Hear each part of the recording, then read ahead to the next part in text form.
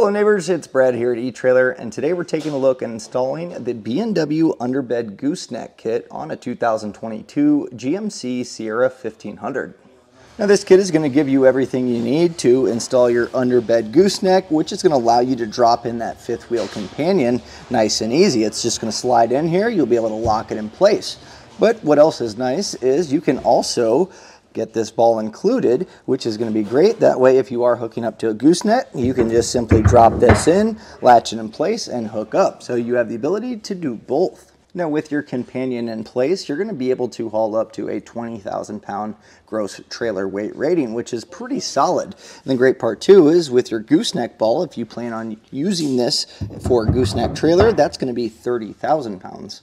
Now there's no major drilling or cutting necessary as far as mounting this up, except for what you see here in the bed to get the holes to get your safety loops and obviously the receiver here. But overall it's pretty well bolt up, and it's going to take you probably a long day maybe. If you have an extra set of hands or someone that's done it before, you could probably knock this out in I'd say about 4 or 5 hours if you've done it. Now, I'm going to also walk you through all the steps. That way you can use the video as a reference to get your gooseneck installed. Beginner installation, we're going to go ahead and lower down our spare tire. That's going to give us more space to work, and it's just going to give us clearance while being under the truck. So go ahead and get your spare tire lowered down and removed.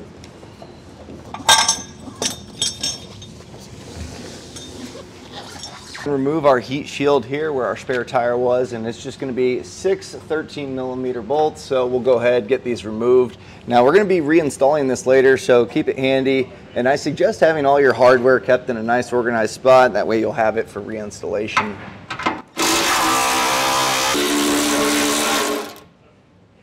Now later on in the instruction manual, they're going to have you remove this portion of the exhaust. You can see where it just Y's off. I'm going to go ahead and just do that now. It's going to give us a little bit more space while doing the other steps under here. So you can see there's 2 studs. These are going to be 13mm nuts that we're going to take off. And then we have our isolator. So we'll go ahead and get these removed first. And sometimes, you know, it depends on the mileage of your truck and the environment you live in, but if these are a little bit tricky, you can put some penetrating oil to kind of knock these loose a little bit.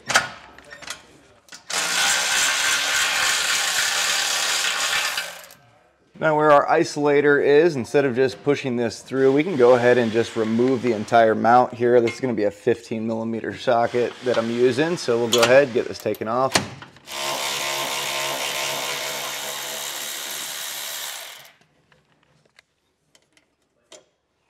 So you're going to have a tab here on this bracket, so just kind of slide this back a little bit, and that should unhinge. And we're going to kind of just work this out. And then once we have this out, we can slide this past the studs, and then pull this out and set it aside later. Come to this heat shield here, and we're going to need to cut the front portion out, and that way we can actually get our gooseneck in place. We want to make sure that we're not going past or having this protrude past the cross member, so I'm going to cut right along here, and then we'll just make that cut using some snips. And then up front there's going to be some T25s that are similar to this. That way we can remove those, get this heat shield out of the way. So tin snips seem to work pretty well on these. If you have another cutting method, you can go ahead and use that. Just be careful to obviously not catch anything in the process. And also this can get pretty sharp, so just kind of be careful throughout this process as well. You might want to wear some gloves. Now if you're having trouble getting a straight cut here because of the exhaust kind of being in the way, we're going to lower this down. Later on they say that it's optional, and we might as well do it now just to make it easier on ourselves. I'm going to start here. We have our isolators, 2 of them, and they're rubber, so sometimes they can be a little bit tricky to get off. So I'm going to spray them down with some silicone. You can use penetrating oil or even soapy water here. And then I'm just going to take my pry bar and get this pried off. Get this one taken off as well. We're also going to go ahead and remove this bracket just like we did on the other portion of the exhaust.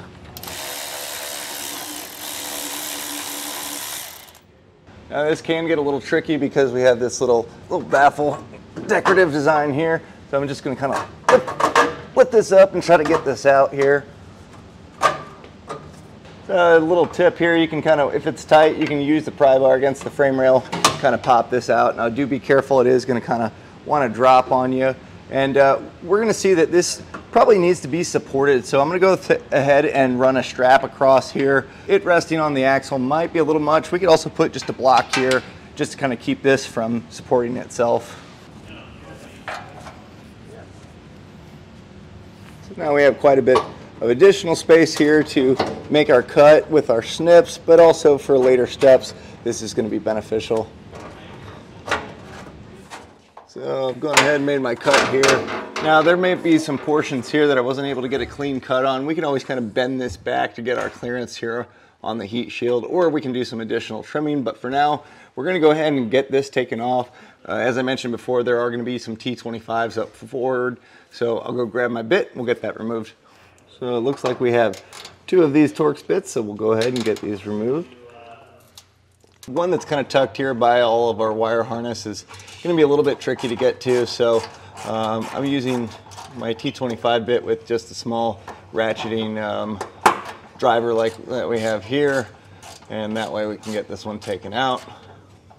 Now do be careful, this one's been giving me a little bit of trouble and you don't want to round this out. Now granted, we're not going to be putting these T25s back up, so if you have to, you can drill this out, but just kind of be careful, make sure you are using the proper bit, you don't want to round it out.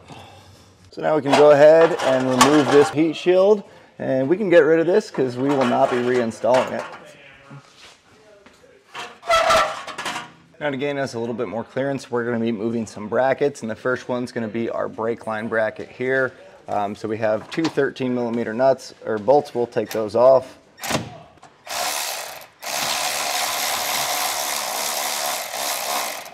And we're going to allow this to just kind of hang freely here. Now we're also going to need to remove this bracket, and that's going to be, it looks like there's 2 10mm nuts here, and I'm going to go ahead just because of space clearance and use a ratcheting 10mm socket or wrench here. I think that's going to be our best option. Once it's knocked loose, you can actually go ahead and get this taken off by hand. We'll go ahead and get the other one. This one's kind of in the middle of the bracket here. Now the frame coating can kind of give it a feel like it's still attached, and it is locked into the frame via some, there's some slide locks here, so we'll just kind of wiggle this to get it loose from that undercoating, and then you can see those 2 tabs that slide in the frame. So we'll go ahead and just kind of set this here for now. If you go on your passenger frame rail, you're going to find that this wire loom is sitting on top of the frame rail, and that's where we're going to have our cross member. So we're going to want to separate this from the frame, so we can pop this plastic clip up and out. We can also separate the wire to make it a little bit easier just by kind of taking a flathead, and if you pop the clip, that's going to open it up, and that way we can kind of get the clip off a little bit easier. But you can also pry the whole thing off, and that's also going to work with the flathead. So just kind of go under, make sure you're getting on the plastic, pop up, there we go. So once that's taken out, what we're going to do is just kind of pull this a little bit towards the inside, and we may remove the other 2, or this one here at least, to kind of give us a little bit more room to kind of get this out of the way of the frame rail. So now we're going to come to our wheel wells, and we're going to want to peel this up, and that way we can get our cross member bars through here. So there's going to be a T15 right here, that's where the flap is, and then you're going to go to the forward one and get this. Now they also say to remove the retainer clip that these go into. Not exactly sure why. I'm going to leave mine in place for now. I don't want to bend that up and cause it to not hold on to this Torx bit, so if we need to, we can remove that later, but we'll go ahead, get these taken out, and that way we can peel up our liner and just kind of fold it to create our gap there. Now if you are having trouble getting a shot on this with the short ratchet like I have here, what you can do is actually, you can put a jack on the rear hitch of the truck and kind of raise the body up, and that's going to allow this to be above the tire and making it a little bit easier so you have a straight shot. Go ahead and do the same thing on this forward one. So once we have that taken out, we can go ahead and just kind of peel this up. So just kind of grab this lower portion, and then we're going to pull this out And you can see that's going to create our gap here to get our cross members put in place. So you can go ahead and repeat on the other side of the vehicle as well. So now we're going to get ready to cut the hole in our bed to allow the gooseneck to gain access here. Now this is a step that you really want to take your time, make sure you have it set up, because you know, if you're a little bit off or if it walks, it can kind of make it not look so nice. Also make sure that your measurements are good. So with this being a short bed, we're going to measure from the end here, and I'm just using the instruction manual as reference. Now since we do have a bed liner in here, that does add a little bit of thickness, so we need to account for that. So I'm going to add 1/8 of an inch to the measurement in the instruction manual, and I think that's going to put us at a nice spot. So I've marked that with my paint marker. I also measured from one side to make sure that it was equal. That way it's centered up, but really it should be on the center of this rib. So just if you need to measure it to get a nice point, go ahead. So I'm going to make a pilot hole here.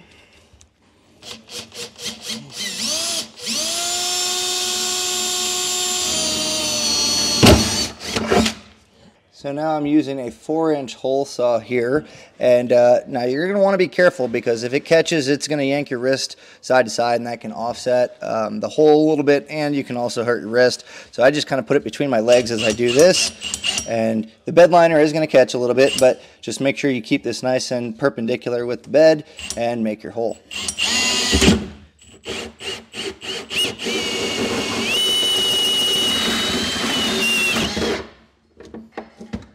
So now I'm going to just take a file and kind of rub the inside edge here to get those burrs taken out.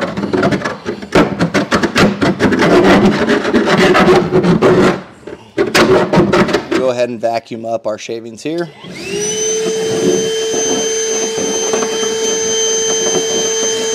Since this is going to be a raw metal edge, we want to coat that with some paint to prevent any rust or corrosion long term. So you can use a clear coat or a black spray paint to just kind of spray those edges. I'm using a paint marker here just to kind of keep it nice and clean, but make sure you coat that raw metal edge completely. Now this portion here is going to be our cross member, and you can see there's this little notch here. This is going to feed in between where the bed and the cross member is, or at least where the frame is. So we're going to be passing it through here, and you're going to have the heel or the point facing up, and that's going to kind of slide through here, and we're going to make our way over to the passenger side. But as you can tell, this is going to be kind of a rough angle to do. So to make it a little bit easier, what I suggest doing is putting a floor jack and raising up on the hitch, and that's going to allow this body to go up, making our clearance nice and easy to be able to pass this through, and that way we can get a straight shot. So since I'm on a lift, I'm going to be just raising up the rear end, but it's going to be the same concept that you're going to use with your floor jack, and this is just again to gain us that clearance, make it a little bit easier for us. So now that we have some clearance, I can actually use the tire here to kind of support this as I pass it through. And then I'm going to head underneath the truck and then just feed this over until we get it resting on the passenger side.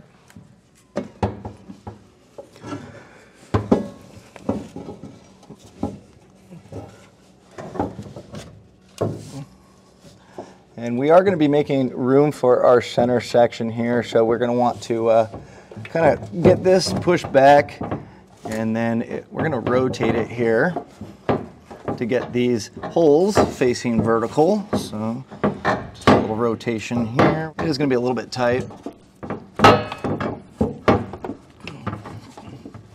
Now before I kind of get this in place, I want to pass my bolt through the second hole from the driver's side, and then we have this rubber O-ring, and this should be in that kind of groove section here.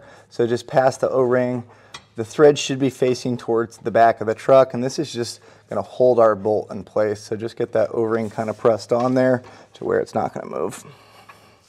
So with that bolt in place, I'm going to kind of just get this pushed in, and we should be able to get this kind of vertical here. And we're going to just push this back against the shock mount right there, and that should kind of, it might not rest, but this is kind of the position we want. It's still pretty vertical, but this is going to give us room for our center section to get in place. Now when pushing that back, I see why those retainer clips need to be removed. They do catch on this cross member, so we are going to get those popped off You can pinch them with pliers on the back, or you can just simply get a small flathead screwdriver on this little lip here, and then they should pop out. So let's get those removed.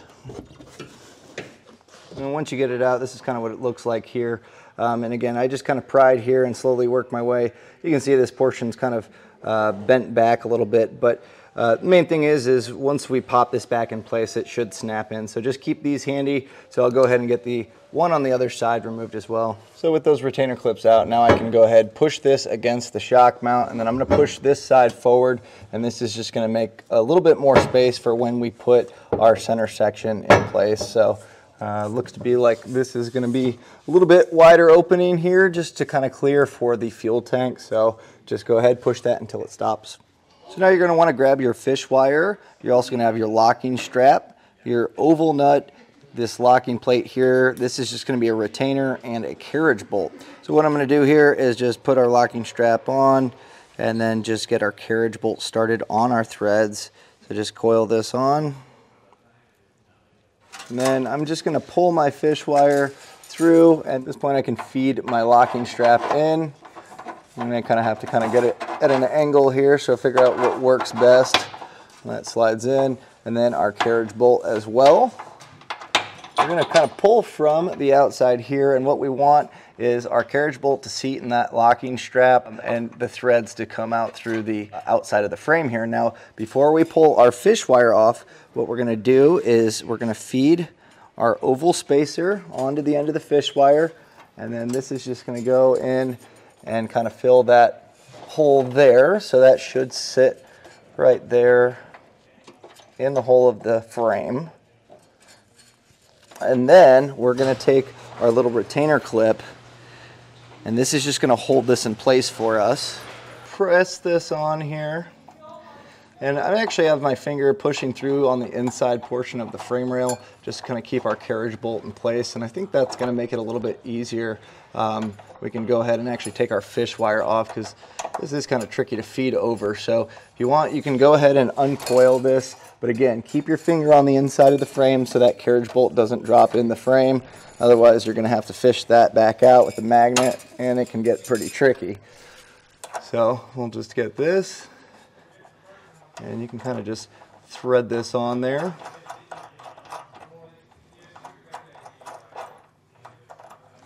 Make sure that your oval's kind of sitting in that frame rail.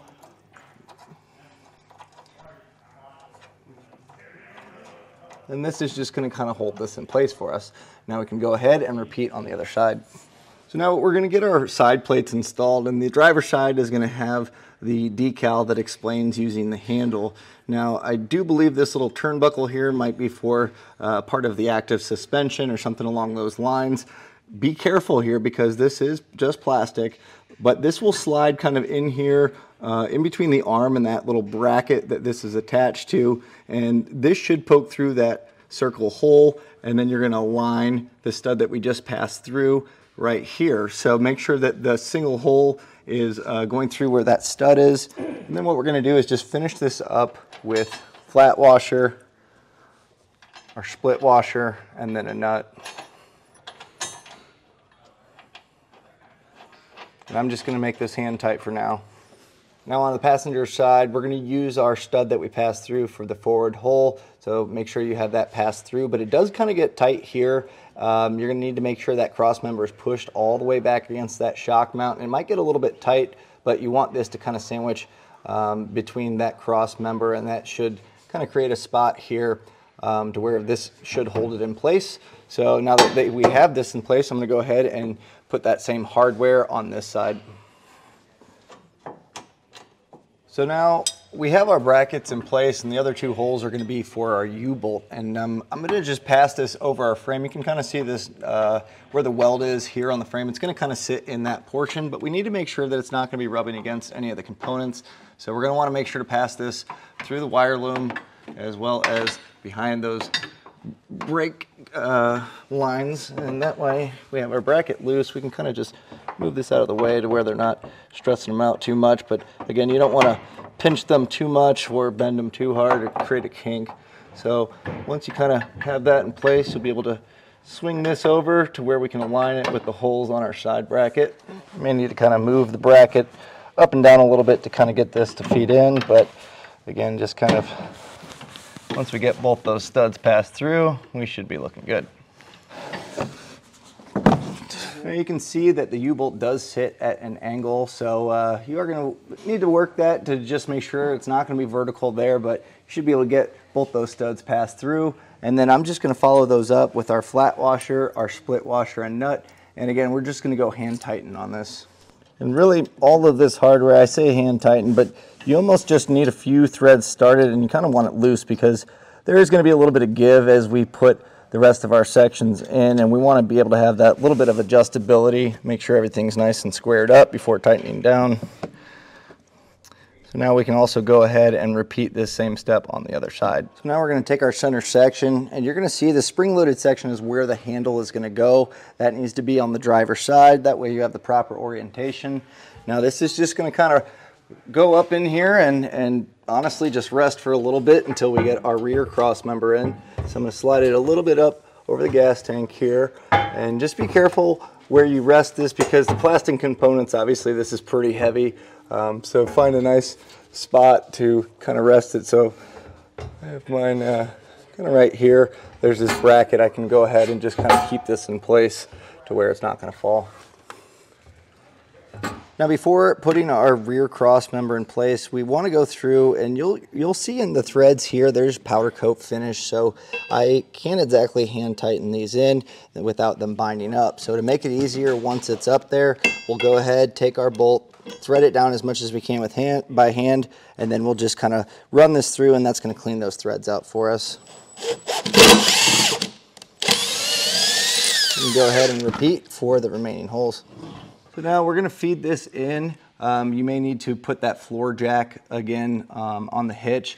The holes should be closer to the top, so just going to keep that aligned as you feed this through, and we're going to make our way over to the passenger side frame.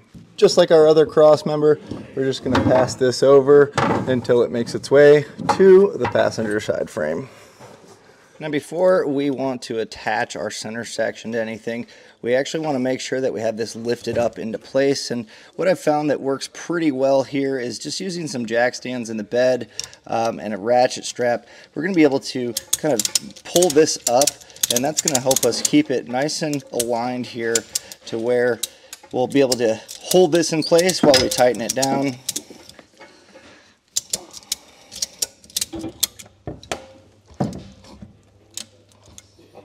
And once we have it nice and centered exactly where we want it, just make sure that this is tight and not going to go anywhere. And this is, again, just going to make it to where when we do tighten this down, it'll be exactly where we want it to be. So if you're following along in the paper instructions, you might have noticed that I did things a little bit out of step. Normally you have the center section put in place and then the rear cross member and then you do the side, but I personally think getting the side plates kind of in the spot where they need to be right away kind of helps get everything lined up a little bit better.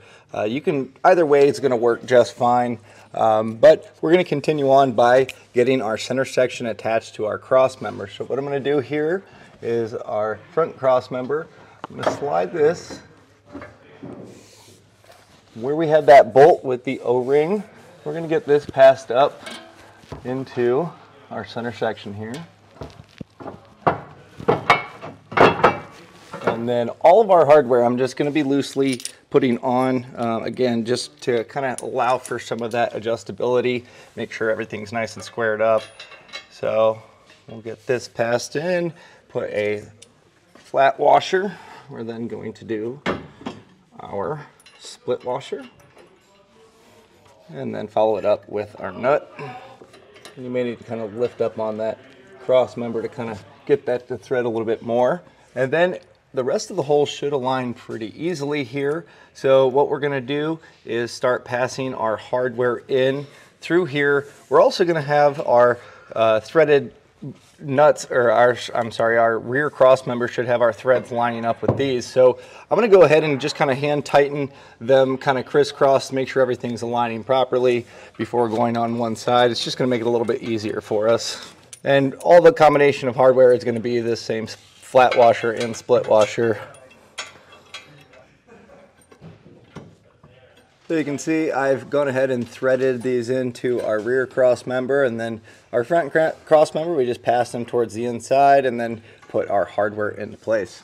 Now we're going to go ahead and attach our side plates into our cross member. So we'll go ahead and passing it into the threaded rear one, we just need to put a split washer here.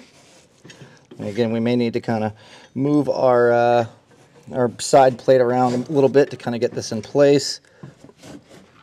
We're going to go ahead and attach our side plate to our cross member. So I have my bolt. I'm going to pass it through the cross member into the side plate here. And you may need to kind of move this around to kind of get it to align. And then I'm just going to finish this one up with a split washer and then with a nut. Again, we're going to leave these just loosely threaded on. And then on our rear cross member, we're just going to use a split washer with our bolt, and we'll get this threaded on as well. Now with everything hand tightened in place, we want to double check to make sure that we still have this nice and centered up. We're also going to be measuring down below to make sure that it's squared up before we tighten everything down. So I'm going to go ahead and tighten down into our rear cross member. We just want this kind of snug, not crazy tight here, but this is going to allow us to kind of get our measurement to make sure that this is squared up. That way, if you're ever using a companion where you drop it into your gooseneck, it's going to be squared up and not crooked in your bed. So snug this up to where it's just kind of flat against here.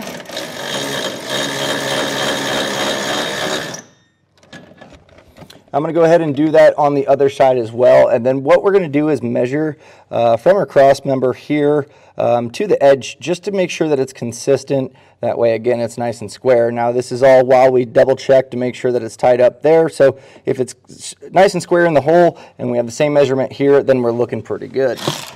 Now that we're squared up and that my measurements are spot on, I can go ahead and tighten down our center section bolts. We're going to come back with a torque wrench, so you can snug them up pretty good, but you don't have to get crazy here because the torque wrench will get them nice and perfect. On these ones, you're going to have to put a wrench on the back side as you tighten down the nut side. So we'll go ahead, and I'm going to just do kind of a cross pattern. That way it's nice and even as we go.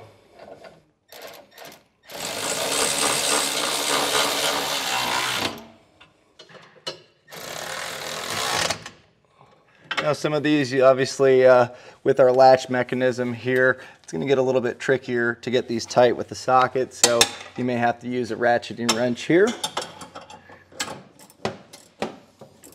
So now I'm going to go back with my torque wrench, and I'm using the torque settings found in the instruction manual, and it is going to get tricky here, but having a torque wrench is going to make sure that we get the proper torque on them, and it's going to make sure that they're not too tight, but also that they're not going to become loose over time. And if you need to pick up a torque wrench, we actually have them available here at eTrailer. You can rent them at an auto parts store as well, generally. Now, on the ones that have the nuts here, again, you are going to probably have to have that wrench on there to get the proper torque setting.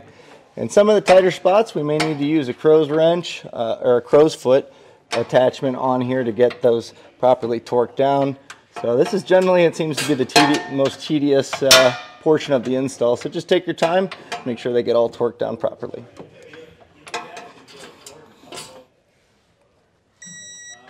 So now we're going to go ahead and tighten down our side plates, and there is an order that we're going to follow. We're going to do the two that go into the cross member first. Then we're going to do the one that we ran the stud through the frame. And then finally, we're going to go ahead and do the ones on the U-bolts. Now, these two cross members and the one that we fed through are going to be the same torque setting as the other hardware that we did on the cross section. But our U-bolts are going to be significantly less. So I'm going to go ahead and snug these down, but the U-bolts, careful not to get too crazy here because the torque setting is quite a bit lower than the other hardware. So go ahead and snug them down in the proper order. So now at this point, we can go ahead and get our lifting device out since everything's tightened down. So on our driver's side, we're going to need to drill a hole for our handle to go through our wheel well liners. So just kind of flap these back, and you're going to measure 8 3/4 from the rear hole up. So you can see where I made just a small mark there. And I'm just going to run a pilot hole through, put the handle in and see how that looks, make sure it's lined up, and then from there we can enlarge the hole.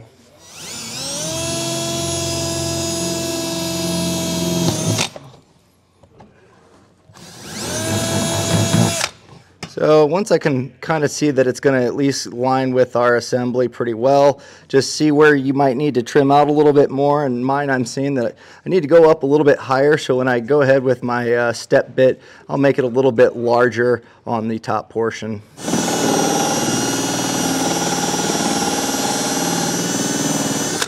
Now, mine did not fit through this. The eyelet was a little bit larger than here, so to make it a little bit easier, I just passed the handle through here, and we're just gonna kind of go the back way. So it's kind of unfortunate that it's like that, but we are still gonna make it work here. So get this passed through your wheel well liner. So now we're just gonna go ahead and attach this, and you're gonna see the eyelet's gonna be on the side that's not flush. You can see the tabs kind of welded on here. It's hard to see, but you want it sitting on the side that's protruding as far as the shaft there. So I'm going to go ahead and take my carriage bolt, pass that through the square, and then back that up using our flange nut. So now at this point we need to go ahead and drill our holes for our safety loops. So you can see under our center section here, that's going to pretty well align it for us. So I'll get my drill bit and I'm going to just drill straight up and just make sure that it's going to be large enough to pass our U-bolts through. Now we'll just go ahead and do the same for the remaining holes. On the driver's side where the latch is, it may be hard to get a drill bit and a drill up there, so if you have to, you can use a smaller pilot hole to kind of just create a small hole and then enlarge it from the top. Main thing is you're going to want to drill it out just enough to be able to pass this through, so enlarge as necessary.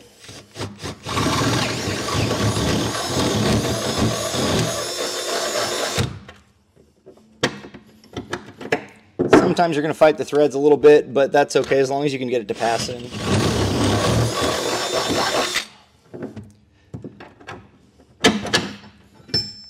That's what we're looking for. So go ahead and do that on both sides to where your U-bolts can pass in.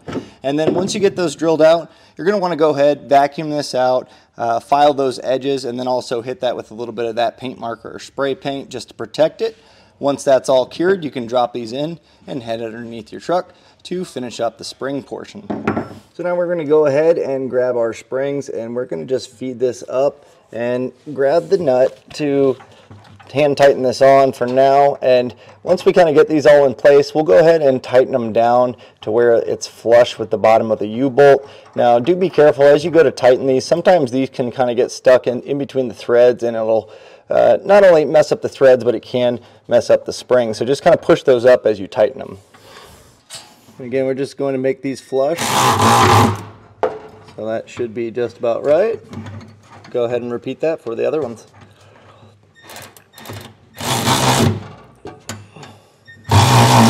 Now's a good time to make sure that our handle operates properly without rubbing it on anything, and if you need to make any more adjustments as far as the wheel well liner or anything like that. So now all that's left to do before towing is drop the ball in, latch it in place, and you're ready to go.